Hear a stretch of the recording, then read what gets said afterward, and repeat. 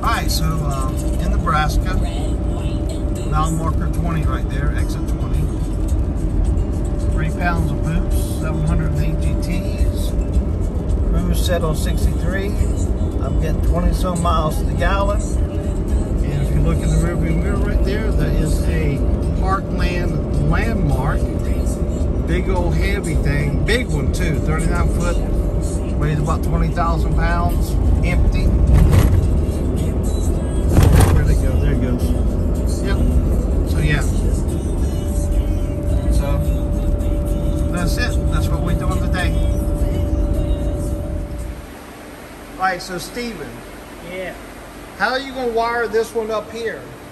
Because you know, coming along this side rail right here, it's a solid bar right here underneath. So I mean, how do you run it? So what I do is off of the original wiring harnesses, I split the sides from driver to passenger. I try to keep the same resistance on both sides, so I have to feed clearance lights and license plate lights back here.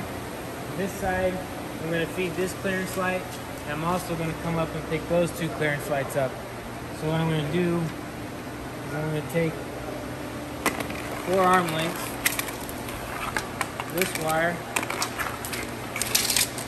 and then take that, cut that, and then once I wire this into the OEM harness, I'll run it up through the middle of the bed along the chassis, either the passenger frame rail or the driver frame rail, and then I have a hole cut inside that tube, which you can't see, but up underneath the chassis on the bottom side of the bed, I have an opening that I can run through this tube rail and come out here and then connect it and then pull it tight so everything's flush up against the side.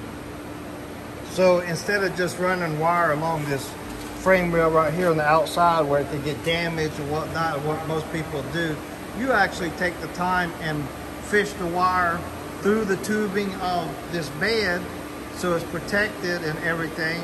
Absolutely. And doesn't get damaged. Yeah, the best way to have longevity in your wiring system is to have as limited exposure to the outside elements as possible. So if I can hide it through a tube rail, that's what I'm going to do. It does take more time, but in the long run, it doesn't come back for me to fix it later. And guys, that's why these guys are doing work on my truck and my trailer, attention to detail that other shops don't normally do, but this shop does. So I like these guys.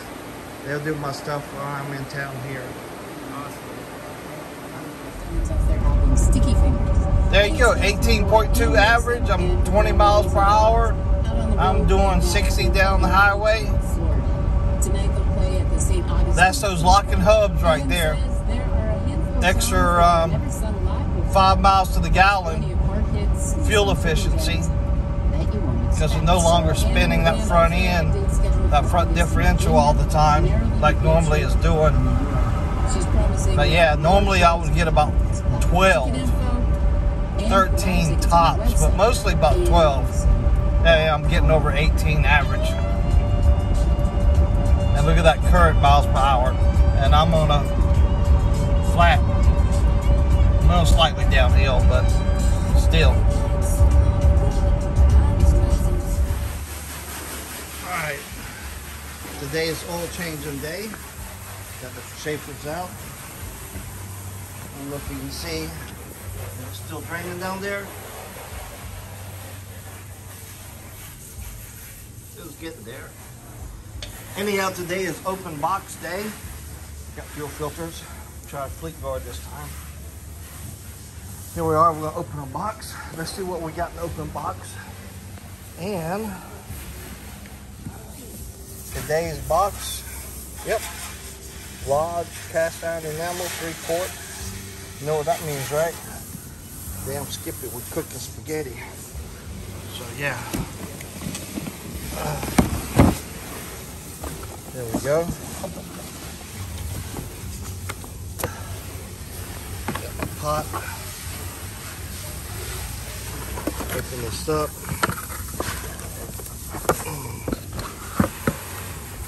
I got my fancy enamel little thing to set it on. My little protective ears. Cooking spaghetti. This time try something different. Beef patties.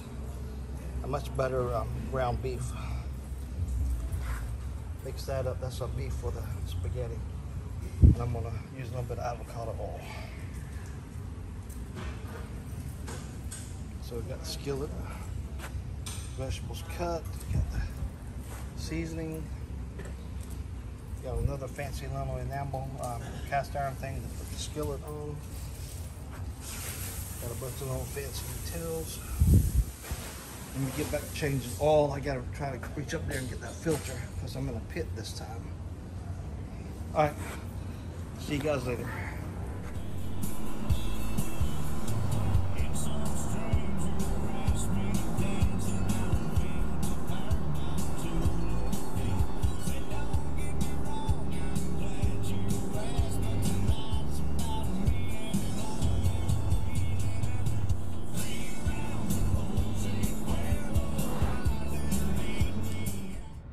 All right, we're done here eating.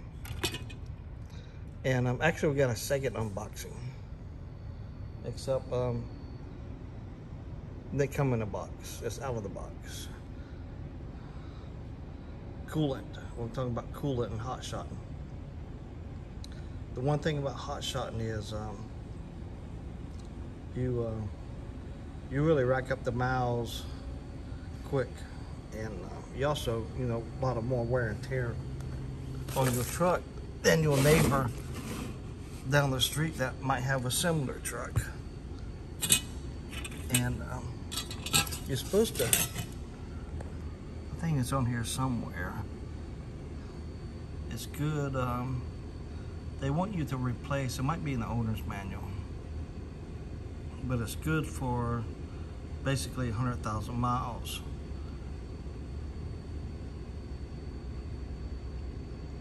But there you go. Where this one says guaranteed protection for 1 billion miles of, but anyways, now I think the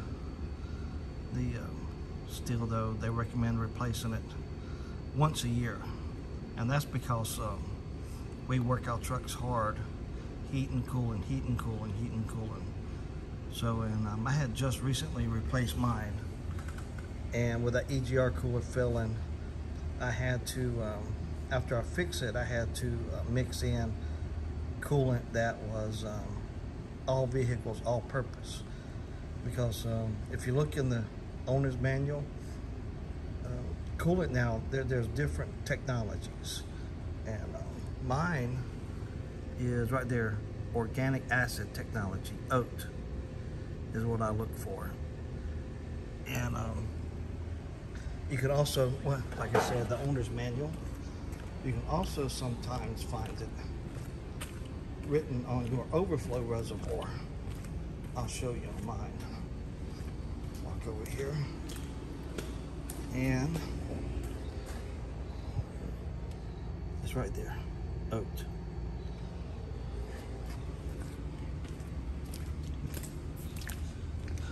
But there's also a thing called HOT, or hybrid organic, and there actually is a difference, and there's a reason for that as well. It's also phosphate free, nitrate free, and it's all because of the engine, the high aluminum content.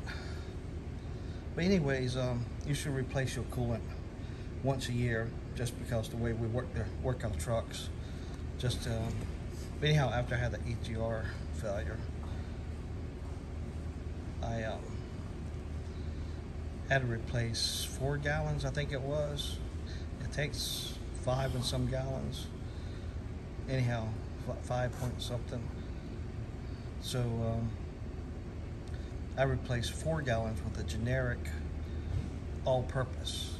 And one of the things I noticed right away is temperatures running a little bit, warmer than normal.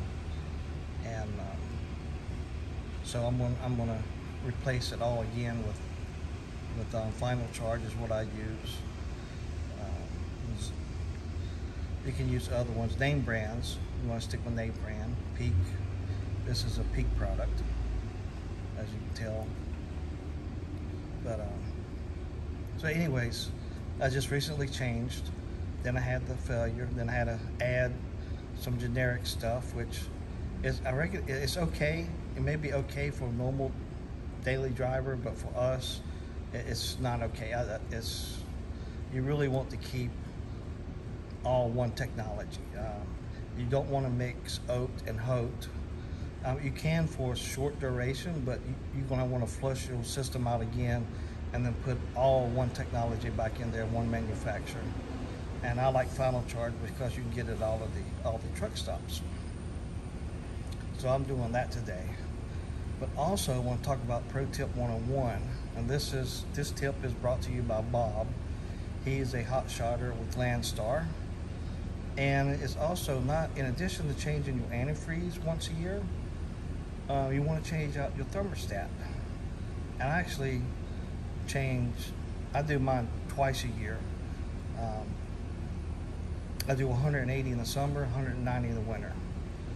And basically it's, well, that's the way I do it. I start cooling it off quicker and keep the levels down, hopefully a little bit lower, pulling those heavy heels out west, out the cabbage and grapevine and stuff. If you have the higher degree thermostat in there, you're already operating at a higher temperature. And then, you know, in a blink of an eye, you can jump up over and, you know, get it real hot and shut down on the side. But if you lower that operating temperature a little bit, you may have a little bit more time to react, to get your foot out of the pedal and lower those EGTs and not have it jump up to 240 degrees or plus. But right here, now this is a genuine Mopar part. This is what it calls for the 6.7s. And it says right there 190 degrees. The big thing is it goes with the seal, comes with the seal. But also see that 58 millimeter. But also look how heavy duty this is. Look at that construction.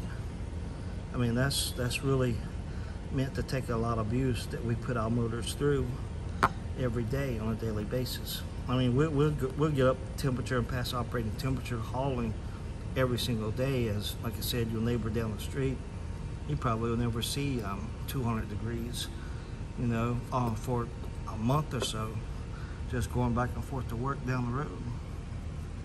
Here goes 180 degree right here.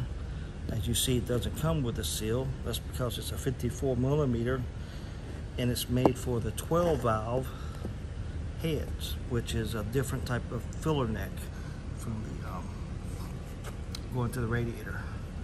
Now this is a Gates part number, and I put it in the description, but this is actually Napa, and O'Reilly has another one by Murray, but it's the same motor rad. But if you compare these, even the smaller 180, look at that. Look how much heavier duty the Cummins are. And these right here are actually made in Israel. The box says made in Israel. But now you're wondering, well, do you use these right here? No, I don't. I don't use those. I stick with Cummins genuine parts.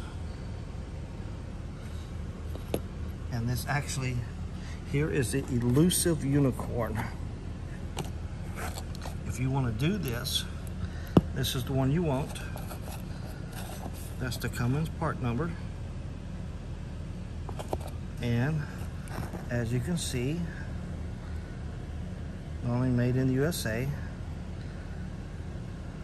part number, but also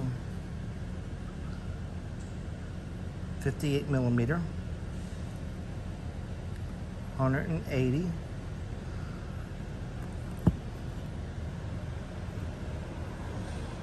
Made in USA. Heavy duty Cummins design. But this is the unicorn. It's hard to find. There you go. Because it's designed for the 5.9s with the common rail 24 valve heads. There you go, 180.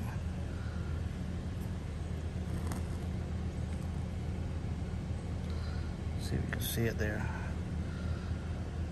Yeah, there you go, 180 degrees. But yeah, so I'm sticking that bad boy in. I'm getting rid of the generic mix final charge that I have that's been raising the temperatures a little bit.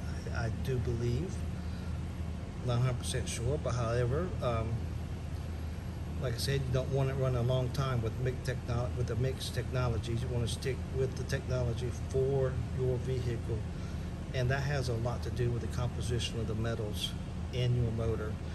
With the newer trucks having a lot more higher aluminum content inside, you know, requires a different type of coolant compound so it doesn't etch that aluminum and start wearing down on it. But yeah, and the unicorn, I'm going to install her. I didn't get to do it last time because actually this is the only one that was in stock east of the Mississippi, and there's only 2 in stock west of the Mississippi. And somebody's going to actually, Bob, the inspiration for this pro tip, is going to go out there and get those 2. And of course the pro tip is, when you change your antifreeze once a year, make sure you change your thermostat with the antifreeze. And if you want to do an extra step, you can put around 180 during the summer months and go back to the 190 during the winter months. But anyhow, that's it, guys. See you guys later when you get to work. Another thing you may want to do also is get a bug screen for your grill. Spray off the bugs, especially this time of year. Or if you don't have a bug screen as of yet, definitely spray off your grills, radiator fronts, transmission cooler fronts. You know, don't let the bugs build up. So yeah. And also, you know, get yourself a little screen protector there to help with that.